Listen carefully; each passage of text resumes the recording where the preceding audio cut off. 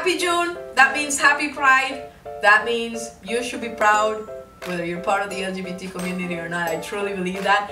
Anyways, I'm very excited. In the month of June, we actually are part of a book club, and in June's 2018's month, we actually are reading a book called The Secrets of a Millionaire Mind by Harv Eker. And I already read it. Reading it for the second time, it's like when you watch a movie and you're like, I didn't know they did that. Same thing. I'm not gonna be like your friend that's gonna tell you that everybody dies at the end of Avengers. If you haven't seen this movie already, you should have already seen it. I think it's out in Netflix and stuff.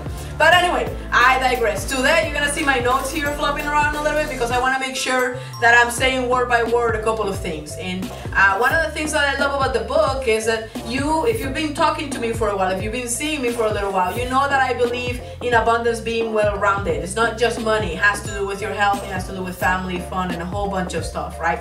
But when it comes to wealth, there's two games going on. There is the outer game and there is the inner game. And the inner game is what's going on in here. That is the toughest thing to deal with, right? And so, by the way, your mindset about money is everything, guys. And by the way, a lot of people tell me, and I have to sometimes fight with my hippie tendencies, that it's like money is not everything.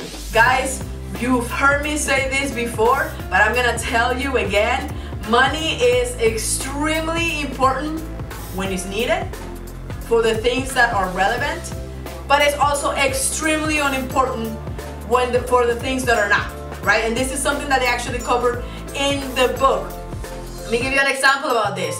I promise you that with all of the love and the hugs, if you show up to your bank to pay your mortgage or your rent with a hug, they are gonna send you right back into whatever it is that you came from and more than likely evict you. So we don't want that. You want to make sure you master the outer and the inner game of money. What are you feeding your mind, right? So that leads me right into thoughts. So in the book, he talks about thoughts lead to feelings, right? And the way that you feel then leads into actions, and actions lead into results. So where does it all start from? Right here. And so one of the things that we gotta be mindful of is not only what we're thinking, because what we're thinking is directly related to what is it that we're feeding our mind. So are you like Netflix and chill all day, every day that you are off or whenever it is? Or are you feeding something to your mind that is gonna help you grow? I know that this video is a little bit different, right? I'm not telling you the how-to of life insurance and the how-to of debt and things like that, but I truly believe that if you want to make sure that you have full abundance, that you need to transcend your thoughts about money today, not tomorrow, not like yesterday would have been better, but if not, you need to start today, right? So one of the things he says, the wealth file number 1 is actually, I create my life versus life happens to me.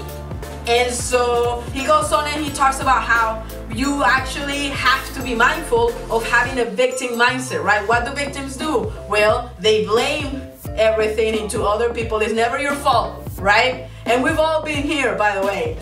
They justify things. So, we have a mantra here in the office. We say, no excuses, no justifications. And then the last thing is that you complain. The moment that you complain, you're attracting all kinds of ugly things to your life that are not serving you. So make sure that you are stepping right out of it, right? And so, guys, I want to leave you with this one thought, and I really want you to marinate about it. Actually, before that, I'm going to ask you a question. The question is, what is it that you're feeding your mind?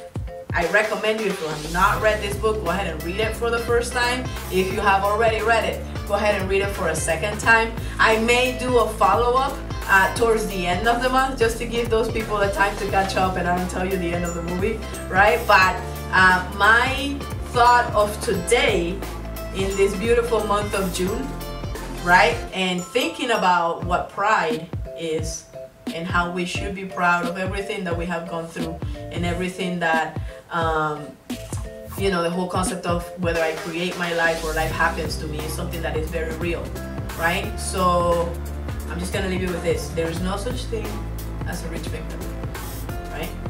And so in order for you to be able to be rich, and the best time to be rich is not 15 years from now, is today, then you have to make sure that you're changing your inner money game.